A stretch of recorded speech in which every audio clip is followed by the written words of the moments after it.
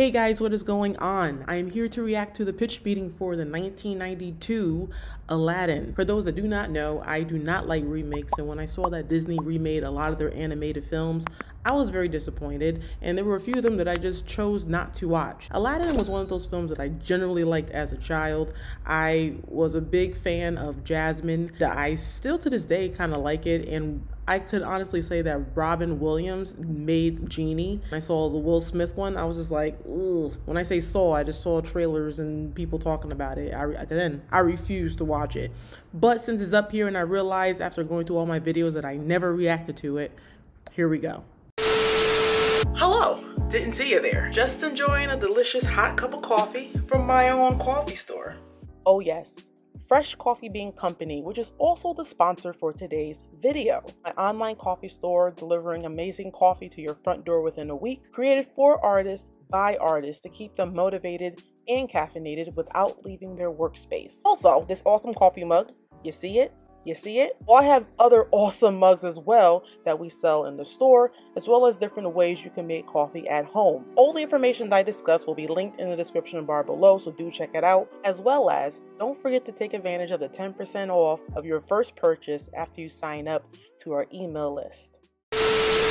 So, you have a movie for me? Yes, sir, I do. It's gonna be called Aladdin. Oh, Aladdin what? Like in the city or something? Just Aladdin, that's the guy's name. Oh, I thought this was like a Scottish thing, never mind. Okay, so anyway, we're gonna meet this shopkeeper guy, and he's gonna be like, I'm gonna tell you the story about a magic lamp. Okay, and we'll come back to him at the end. No, we'll never see him again. Oh, just fully abandoning your framing device. Yeah, completely. Wow. And we're gonna have this cool song about Arabian Nights. You ain't gonna lie, I never thought about it. Like, the guy comes, like, in the first 2 seconds of the film and never comes back again. You would think, especially how films are made, that we would go back to him since he's the one that's telling the story, but you don't. And I didn't think about it at the time, but now, like, as I'm watching films, I'm like, yeah, that guy never came back. Whatever happened to that man? Yeah, that'll be nice. Yeah, it's gonna be like where they cut off your ear if they don't like your face. It's barbaric, but hey, it's home. Oh, I think that might be racist. Oh, whoops. Whoopsie. Should I change it or? Nah, let's keep it like that, and if people get mad, we'll change it for the home release. Well, now that you bring it up, I feel like people are probably gonna get mad. Nah, let's just keep it. Well, okay then. So what else happens in the movie? Yeah, I never thought of it. Honestly, you know, people are gonna get mad at anything. I actually enjoyed the song. I was singing it, not really knowing what I was singing at the time. Now going back and listening to the lyrics, I'm like, oh yeah, this is kind of a violent song, but I still enjoy it just by default. I enjoyed it because it came out in the 90s. We're gonna meet this Princess Jasmine, and the law says she has to marry a prince before her next birthday. Or what? Vague consequences. Oh, that sounds bad. Yeah, it might be. How old is Jasmine anyway? She's like 15. Oh, this whole thing's gonna be a little creepy then, isn't it? Yeah, if you stop to think about any of it, for sure. Wow, let's hope people don't do that.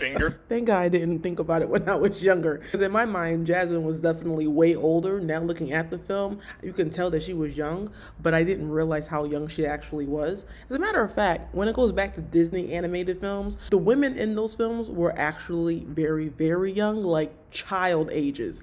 It's actually kind of weird when you look back at it, but again, at the time, I wasn't thinking about it. It was just a great story being told that had a little bit of, you know, creepy vibes to it, but I still enjoyed it. So anyway, she's gonna venture into the market and meet this poor guy, Aladdin. That's the name of the movie. It sure is. So they're instantly gonna fall in love, but he's gonna get captured by some guards. Oh no. And then this bad guy Jafar tricks him into going into a cave. Oh, tricking people into going into caves is tight. Yeah, and the whole thing about this cave is that only one can enter, and he has to be a diamond in the rough. Oh, very mysterious. Is the cave full of treasures? It is. So Aladdin enters with his monkey Abu. I thought only one could enter. Yeah, well, Abu is an animal, so I guess it doesn't count. Wow, too bad Jafar doesn't have an animal companion. Oh, he does actually. He has a super smart parrot named Iago. Oh, so why didn't he send Iago in? Because that works. Yeah, so anyway, inside this cave, they're not allowed to touch anything except this magic lamp. Oh, sounds serious. Yeah, it is. So they immediately touch a flying carpet. Oh my God, so what happens? Nothing. They become friends with it. Oh, trust me, I definitely called that out. I'm like,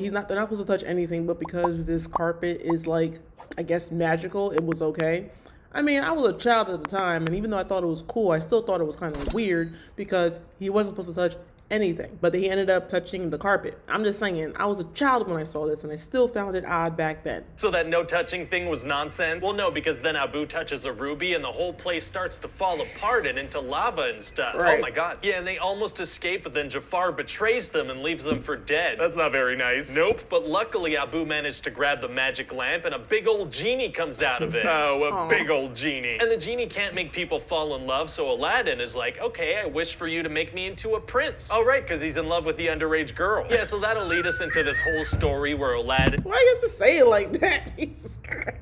Yeah, so that'll lead us into this whole story where Aladdin is trying to get with the underage girl, but it's not working. Very weird. I feel uncomfortable. And the genie's gonna be like, well, you know, you should tell her the truth. You're not a prince. Wait, so he didn't make him into a prince? Apparently not, I guess, or him being a prince would be the truth. Wow, Aladdin kind of got a crappy deal here. Yeah, but he definitely made it look like he was a prince. Like he had a big parade with a bunch of loyal subjects cheering for him. Which was actually a really cool scene when I was watching it as a child. Actually, going back to watching any of these animated films, to be perfectly honest, the singing, the music, just everything that made a Disney animated film an animated film was just great. Actually, that didn't make sense when I said it. Everything that made the Disney animated films back in the day classics, I still love to this day. That whole scene where they're singing the song and, you know, showcasing him as the new prince, I loved it. I feel like for the most part, these 90s films aged pretty well, simply because they did not go the CGI route. Everything was basically hand-drawn,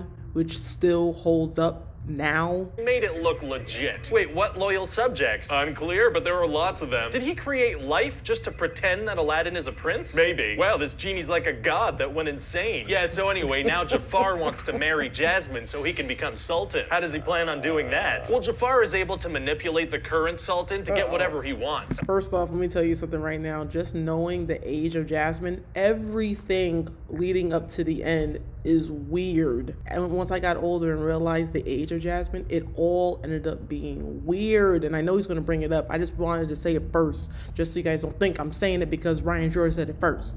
It was weird. Manipulate the current sultan to get whatever he wants. Oh, like he has a way with words? No, he has a staff that lets him magically manipulate him. What? Yeah, he has like a magic cobra staff, lets him hypnotize people, get them to do what he wants. So why doesn't he just make the sultan relinquish his power? I don't know. Why doesn't he make Aladdin go away? I don't know. Why doesn't he make Jasmine marry him? Okay, please get off my back about this mind control stuff. I mean, yeah, when you think about it, if it's that powerful, he literally could just will anything into existence. It's just, you know, Ryan, I still love this film by default. I love it. Just because you're bringing up things that make sense does not change my feelings on this film. It's just weird to give the guy who wants stuff the power to make people give him stuff. Yeah, well, I'm a weird guy. What can I say? I don't know if that makes up for it. It does, actually. So anyway, then Aladdin is going to take Jasmine on a magic carpet ride. Oh, he is? Yeah, and he's going to say super romantic stuff while they're up there, like, don't you dare close your eyes. Oh, so he threatens her? Yeah, but in a romantic setting. I feel like that makes it worse. Well, she's into it, so it kind of works. Well, okay then. And then eventually Jafar gets his hands on the lamp. Uh-oh. Yeah, and he exiles Aladdin to this snowy, freezy place so he'll freeze and die. Yeah, called Connecticut in the middle of January. And trust me, it sucks. It sucks even more for Aladdin because he's definitely not wearing socks and he's not well prepared for the conditions that is New England winter. Oh, well, it's going to be hard for Aladdin to get out of there. Actually, it's going to be super easy. Barely an inconvenience. Oh, really? Yeah, because see, Jafar sent him over there with his magic carpet. Oh, that's very considerate of him. It is. So Aladdin, you know, just kind of flies back. Fantastic. Yeah, and he manages to defeat Jafar by tricking him into wishing he was a genie. Oh, very smart. Yeah, but now Aladdin's not a prince anymore, so he can't marry Jasmine. Was he a prince, though? Not super clear, but he's definitely not anymore because his clothes changed. Well, okay then. But Aladdin promised Genie he would use his final wish to set him free, so now he's got to be like, I got to choose between love and keeping my promise. Why doesn't he just do both? What do you mean? Well, he could wish to be a prince, whatever that means, then give Jasmine the lamp and she could wish for Genie's freedom. Oh, that's smart. Yeah, that would solve everything. Well, then let's just pretend like this is a dramatic moment then. Oh, okay, I love pretending. Great, and so that's about it. Well, sounds great. Oh, and we're gonna have to get somebody really good to play the genie. Oh, we are? Yeah, he has to be super charismatic and funny. Maybe we can get Robin Williams? Oh, he'd be perfect. He'd eat that role up. Oh, yeah, he'd just be irreplaceable, so goodbye to future remakes and stuff. Okay, first off, just because they put Will Smith in the role of Genie does not mean that he did it any justice, okay? Robin Williams was still the best. It's like remaking Fresh Prince of Bel-Air and putting a totally different actor in it. Yeah, it might be okay, and yeah, it might pass a bit, but it's not going to be the same as having Will Smith as Fresh Prince of Bel-Air. So let's be real, Robin Williams was better. Will Smith did not need to do this role. And if we're going to go back to my original point, remaking Disney animated classics is so unnecessary. There, that's my rant for this video, because there's going to be future ones, trust me. All right, guys, hope you guys enjoyed this video. If you guys did, definitely give it a thumbs up. If you really like it, definitely subscribe. Let me know in the comments below, were you a fan of the 92 version Aladdin? Did you enjoy the one with Will Smith better than the one with Robin Williams? Do you feel that Robin Williams did the Genie amazingly, like to the point where why the hell did they put Will Smith as the Genie for live action? Let me know in the comments below. I'll be very intrigued to read what you guys think. Also, if you guys do not know, I have a Patreon. Now, most people that have been following me for a while know that I have a Patreon, but I added 2 new tiers that I'm gonna talk about right now. Now, the 2 tiers have to do with my coffee store, Fresh Coffee Bean Company, that I discussed early on in the video. I decided to create a coffee club for those people that love coffee, don't know too much about coffee, but want a little bit of variety without having to get up and go to the store and search for the next best option.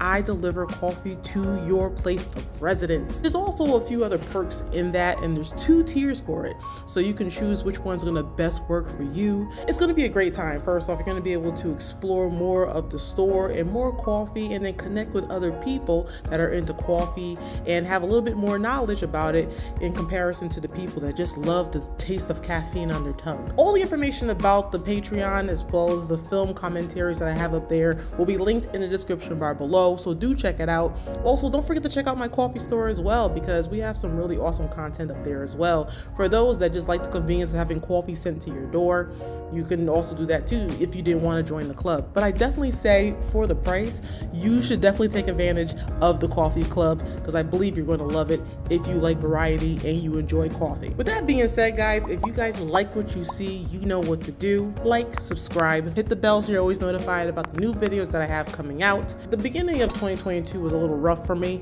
I'm getting into the swing of things now, and I got a better grasp on what I really want to do. So if you guys been liking what you've been seeing, you know what to do, and I'll see you all in the next video.